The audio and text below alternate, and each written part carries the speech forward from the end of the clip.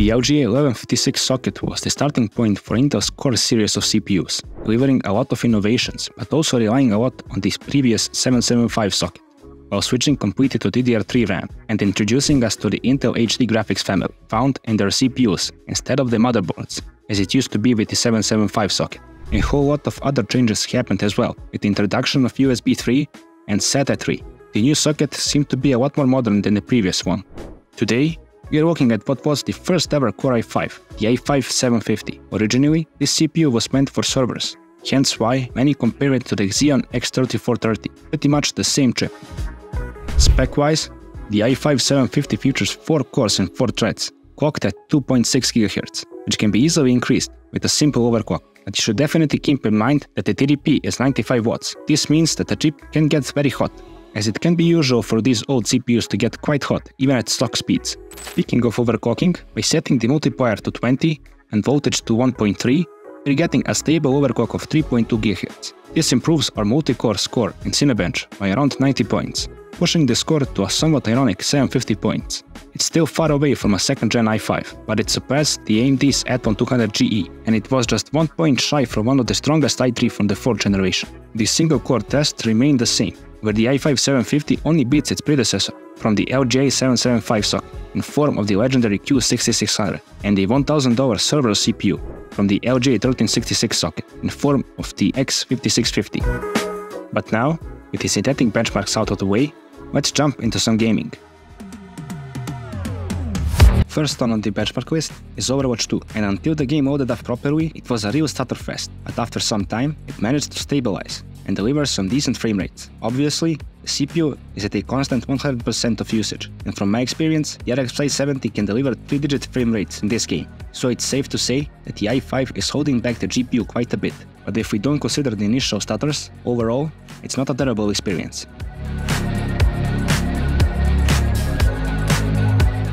Elden Ring tends to put a lot of stress on the CPU, and the i5-750 is no exception to that, delivering just about playable FPS, with some big dips into the 20s. Still, these results are much better and more pleasant than any 2nd or 3rd generation i3, most probably down to the proper 4 cores this i5 has. The game doesn't really like dual cores that much. To be honest, I don't really think many would enjoy this kind of performance that much. But overall, the CPU is just good enough for delivering 30 FPS. You got to keep in mind that it's 13 years old. The results here are somewhat impressive.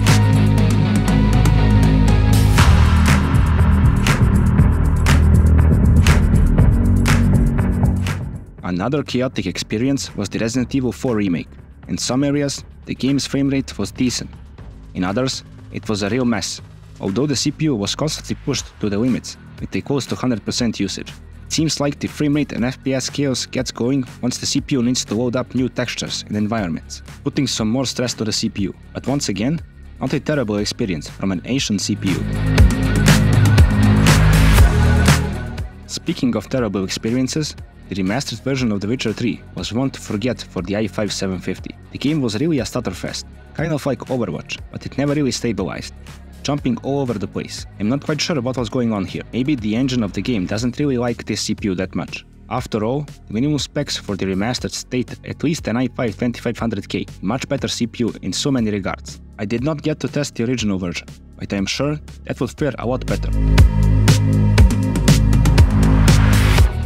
Getting back to better experiences, Cyberpunk 2077 certainly doesn't have the best frame times. The i5-750 seems to be just good enough to support the RX 570, indicating that we might have run into a small bottleneck, which I honestly never expected to happen with a 1st generation i5, especially considering that we are running one of the most demanding games of recent times. Might be that the latest 1.6.3 version helps out here. Surely the original release wouldn't do as well.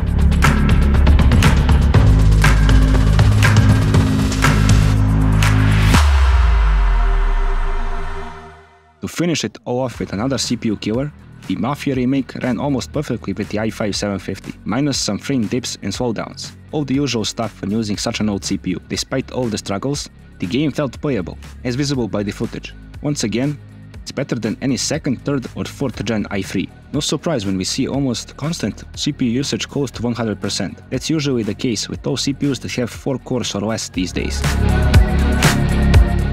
Not quite sure what to say about the i5-750. It didn't do a bad job of handling some of the more demanding titles, offering some more consistent results than even AMD's newer FX CPUs that sell for more on the used market. Being available for pocket change money on sites like AliExpress, it may be tempting if you already have an 1156 board, and maybe you have a younger kid and you want to build a decent gaming PC for older titles on a very narrow budget. Then the i5 750 is a pretty viable option, but not really a good choice for modern gaming. In my opinion, the real stars of the socket 1156 may be the i7s, a bit more expensive, but with 4 cores and 8 threads.